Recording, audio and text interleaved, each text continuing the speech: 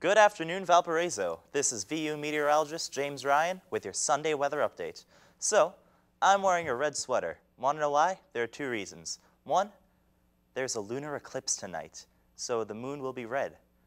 And it's the first full week of fall, so it's always a good time to wear a sweater.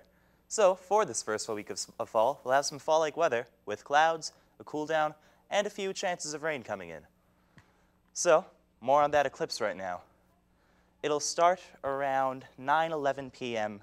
and continue till about 10:23. So make sure that if you're in a clear part of the area, you look east at that moon. It's spectacular.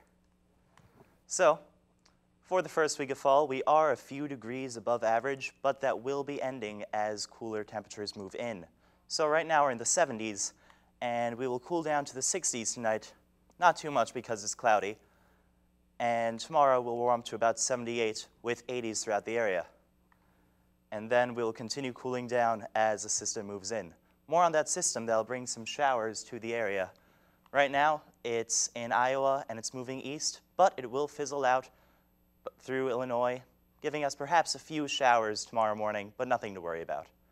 And then we'll have clear skies ahead. So looking at tonight, we'll have 63 degrees and some clouds with some weak winds from the southeast.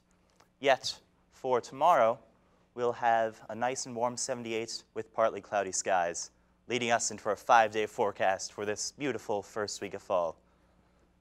We will have some showers starting off the week, but as time goes on, it will get sunnier and it will get cooler with only a few clouds and a wonderful first week of fall.